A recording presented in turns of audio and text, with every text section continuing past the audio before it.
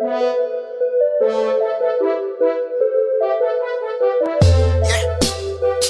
Dead Man, Black Sun, La Vesta, yeah, Kapusha, Show, Wankutwa, yeah, Kasuka, So, Wakuta, yeah, Kapusha, Show, Wankutwa, yeah, Kasuka, So, Wakuta, Show, I'm from the ghetto, I'm from the ghetto, never man up on me. A very warm welcome to you. I'm Kagiso Kay, and you're watching As It Happened, a new program that is brought to you by SABC1 together with DSTV, which is of course on channel 191. And remember that we're coming to you live from Polokwane, City of Stars. That's where we're at. Today in the program, we're looking at one of the most important and well-known topic, which is faced by a lot of young women and children, as well as youth or parents. I mean, over the past few days, we've seen many organizations coming together against the killing of women and children in the country, which I believe is everyone's responsibility to ensure that they feel as part of our society. So to hear more about this, we'll be joined later in the studio by a young woman who has been sexually violated together with one of her best friends on the 23rd of June while they were making their way from campus after writing one of their evening exam paper. Apparently, it was reported that the two females were seen being taken by a young man, the deceased female's ex-boyfriend, who managed to escape with them in a small unidentified cab. This young man later said the two females aligned because his ex-girlfriend has reported him to the police for physically abusing him.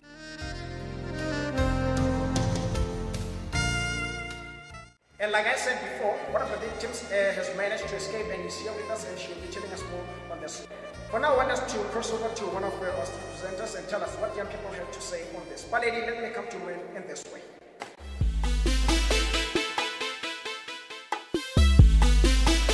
Black Sound.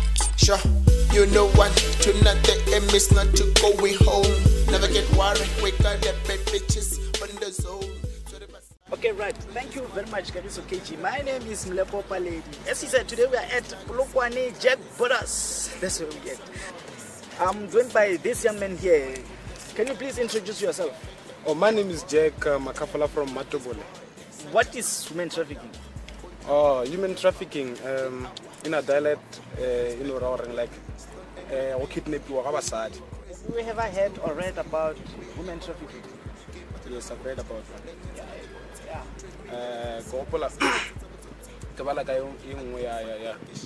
From Seychelles. And then this young lady and then like Arnamele Retropong and then Renjibale Motoropong Karanjibale Kamarakulu. So what like Robonala Banabara Kamarakulu.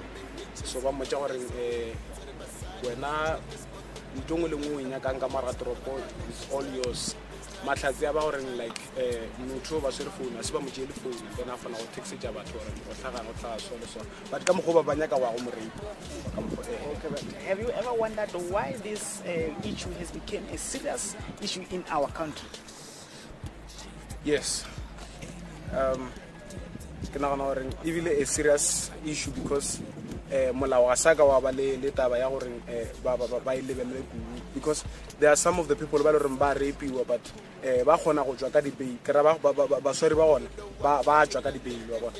so we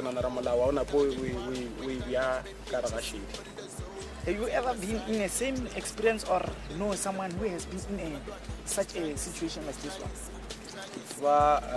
Some other girl from where I stay, and then she was kidnapped and raped, and then unfortunately Apala safety Molaya and then Bamuchuma, and then just some parts the party and then about the Monorin Badisha. Bakajali Kurbanaka the information and then Bamu poster everywhere because already was human trafficking, Uripa to Waba Utwa and stuff.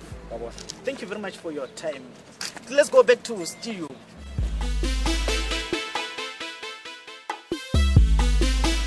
Black Sound. Sure, you know what? Tonight the aim is not to go home. Never get worried, we got the bad bitches on the zone. So the Basadi.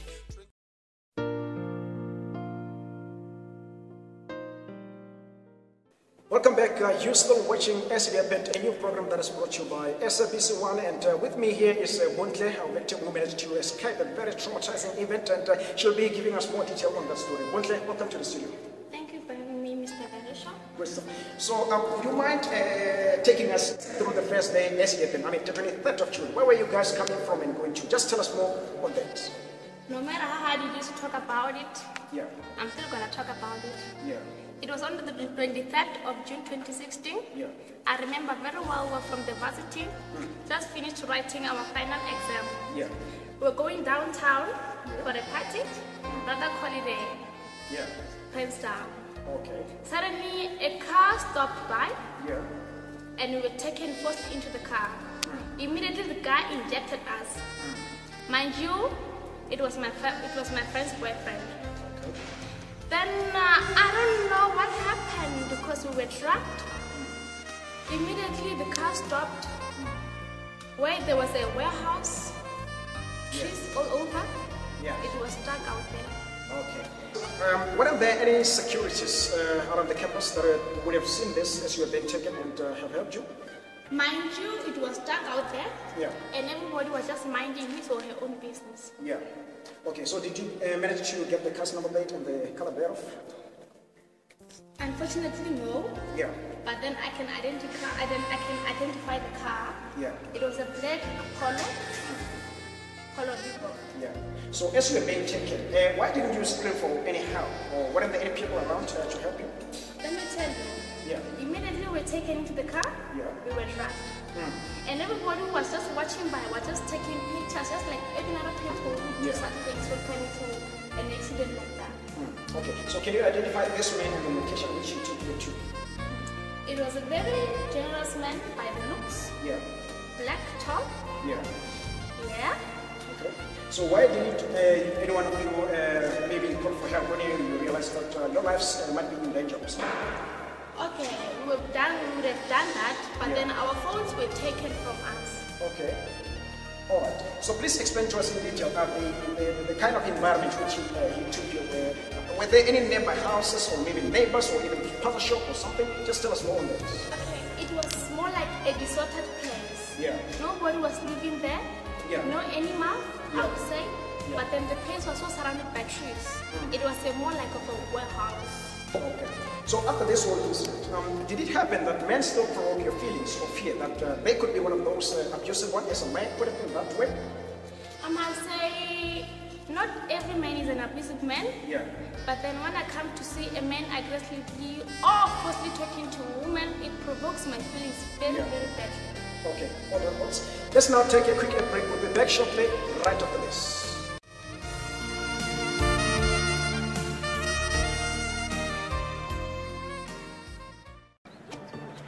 Kagiso Kay FM gives young South African a platform that is there to rise and shine. The glory has come. Unemployment rate is one of the most crucial challenges faced by the youth today. I mean, financial challenges, housing, shifting in economy, poverty. Well, we're going to be looking at all these issues on the 1st of July. Make sure you don't miss out because it is all happening on the 1st of July. Here we come. I am Kagiso Kay, and this was brought to you by KMPS Kagiso Media Production Studio. We're ready.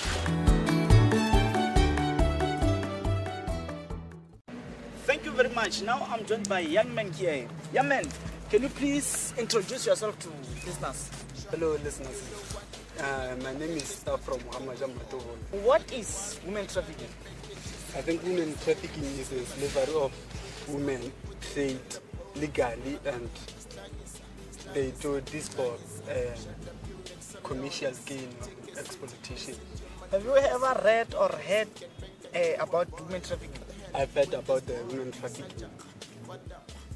I've found that information from social medias, looking for other girls that are lost. Okay. Have you ever wondered why women trafficking has become such a big case in our country? I think this women trafficking is caused by the people who are not working, people who have something, who had nothing to do during the course of the day. Okay, right. O tseba motho a setlhabelo goba wena motho a setlhabelo wa yona case e re beng go yona ya women trafficking? Ke tsebe motho a setlhabelo, but ke no kgona go bona ditaba tsa bona mo di-social networking. Okay, jwale go ya ka wena ke dilo di fitse ile gore maphodisa a di boletse ebile ba di dia gore ba thibele yona women trafficking. Maphodisa a tshepiša gore a tla thibela ka bojotlhe ba bona gore ba tla thibela tabe ya women trafficking, but a gone kgato e ba itšeanye ke bona e direga ga gantšwatše. O nagana gore molao wa mo Afrika Borwa o mo active, or if a go jwalo ke dilo di fitse rena re ka tlago ka tsona e re le setšhaba gore re thibele women trafficking.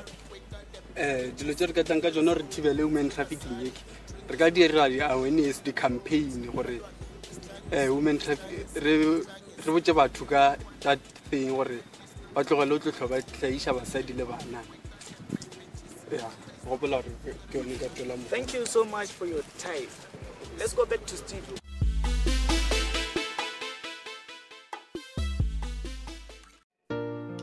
Welcome back. You're still watching SDF, and thanks for staying with us. I can also remind you that you may also join our conversation on our Twitter handle, of course, that is @Kagiso_KG, or give us a call, of course, on 0527 177 0527 92. Don't say what now.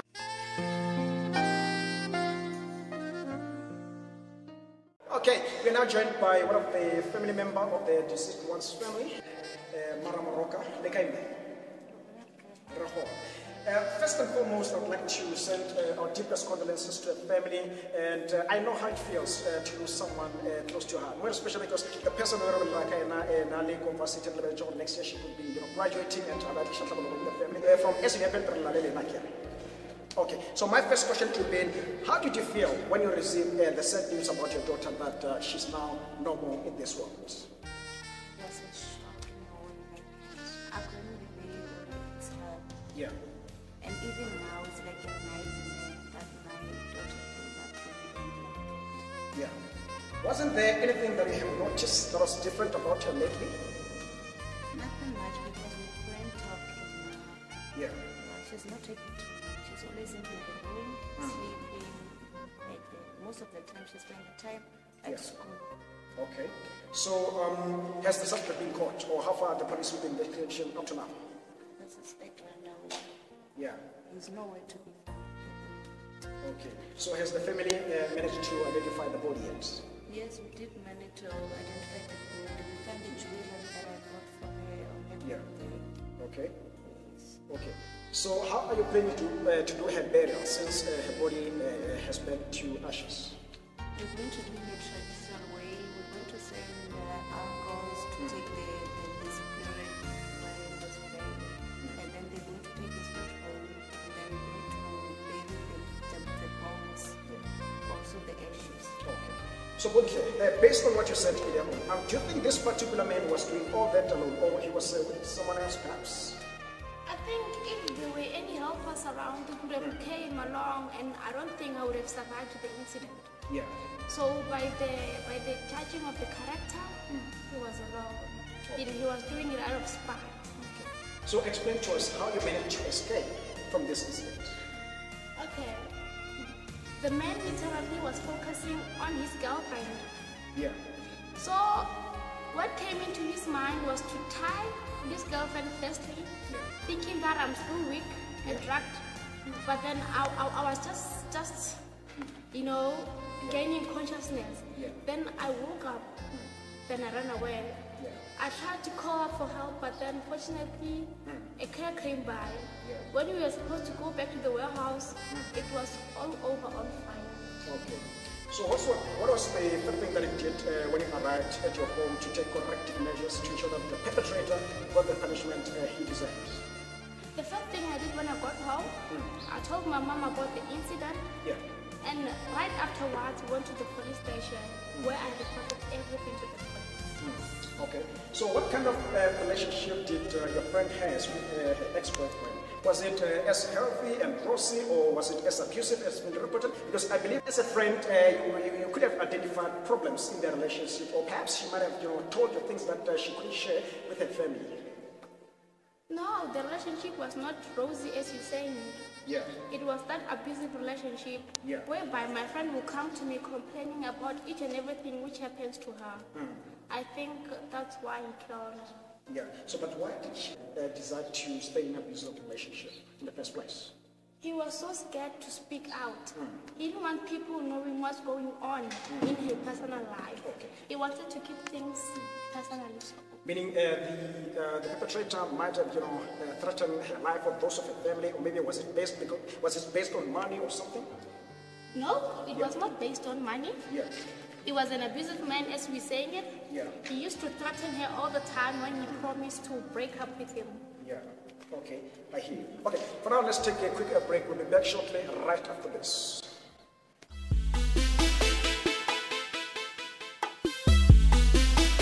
Black sounds. Sure, you know what? Tonight the aim is not to go home. Now I'm joined by this beautiful lady here. What is your name? Hi, my name is Have you ever heard or read about Yeah, I've heard about it and I'm one of the victims. Okay, you are a victim, right? What have you experienced about this issue? I've experienced but those things I can say like maybe Okay, have you ever wondered why women trafficking has become such a big case in our country? I think it's due to lack of jobs because they think it's an easy way of getting quick money. What have police said or done about your issue? They said they will investigate and we're still waiting for the response. Africa active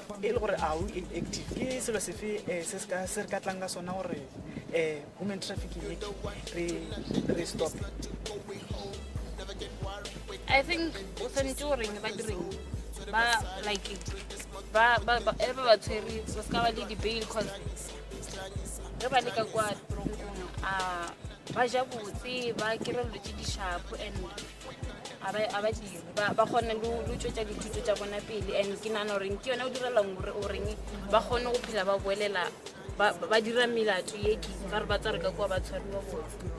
Thank you very much for your time. Now we are going back to studio. Crazy, J-Mont is faded. We getting elevated. Welcome back. Thanks for staying with us. We are now joined by the police officer from the South African Police Services in Polokwane, Dr. Sonomati. Yeah. So has the suspect been caught? So how far are you with the investigation?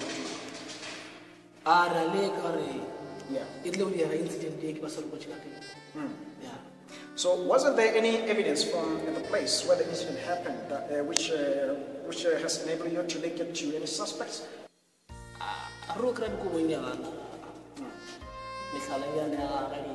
Yeah. Yeah.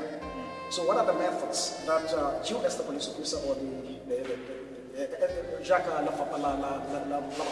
has come up with so that the community can assist you in providing you with information linked to the suspects?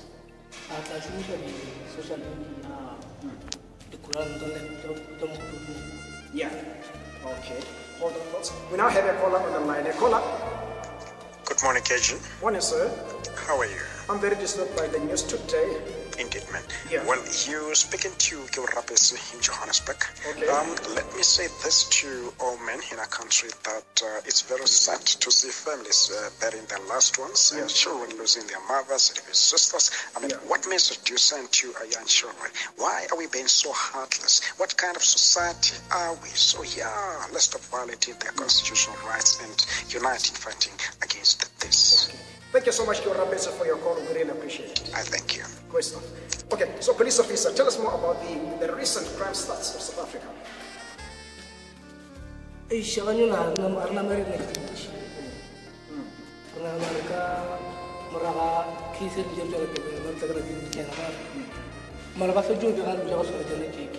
problem re be nna yo gore ba re go lebega gore ba re re go diega nako ene ba re go tšo ba khuta basadi bake ke ge re go bana ba go rata e ba So what are the plans that the SAPS have developed or implemented so that you can reduce all these crimes statistics? Yeah, I was shooting about 1,000 forensic to go to police. Yeah. But I'm too shy when you get shot and Islam could. I'm sure the grabbing on our own over the bank. And doing the job as a local back at yeah. So what is the best advice that you could give to a victim and also the deceased family member? Yeah, I can see you with the I went to have a little bit. Pascawa was up. What about the immediately get me to yeah. So any message that you have to women out there who are still settled in an abusive relationship? Ish, was catching over there and never would you have police ago. You're to never know police over a social night or yeah. Our budget of a cake. Yeah. In the Barbuja, yeah. You don't know about you. Carry about taking the Noka Mukabasa. So I said you were never looking at you, North Africa. So how and where can they get help from, or who can they be able to talk to easily just in case they are scared of reporting such cases? I got to know social media, and I'm putting on points like the Chandra Pulwani. Yeah, just for the cheap.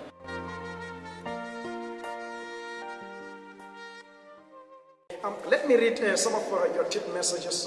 Of course, the first one is from Betty in Mamirori East saying, has the escaped victim been to counseling or found help? Because I believe this was a very traumatizing event for her. Was there, what has she done to help escape from the event mentally and emotionally?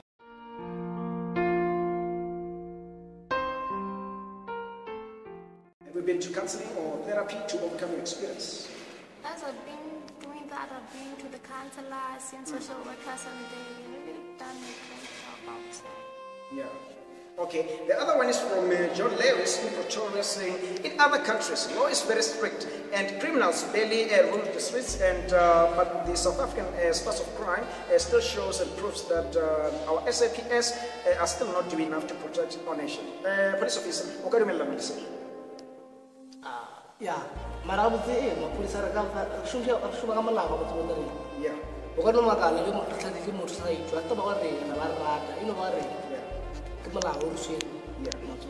Okay. So, okay, do you have any words of encouragement that you would like to give to maybe to women out there who are still going through the same situation? Yes. Yeah.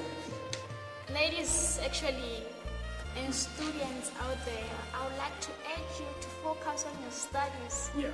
Stop partying, going around with boys whom you don't know what they're capable of. Yeah. Speak up. Yeah. And save life. Exactly. Thank you.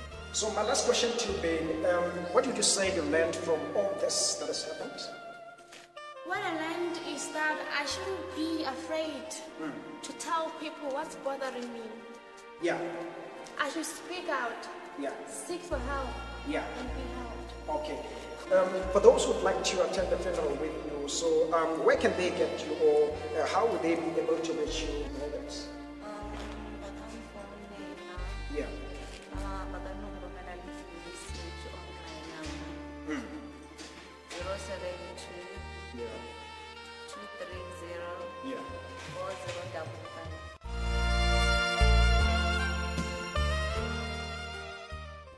Okay, thank you so much for coming through, and I wish you well. I wish you well in your preparations for the burial of your loved one. So may God continue to bless and guide you through this difficult time.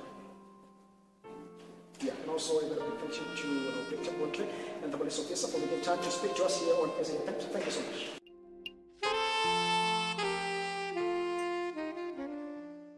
Well, that's how we wrap things up, and thank you so much for your support. And but before we can leave, allow me to say, Nelson Mandela once said, I quote, if people can learn how to hate, they can be taught how to love, unquote. Let's stop killing our fellow sisters and mothers and even children. I mean, let us embrace the spirit of Ubuntu amongst us and also continue.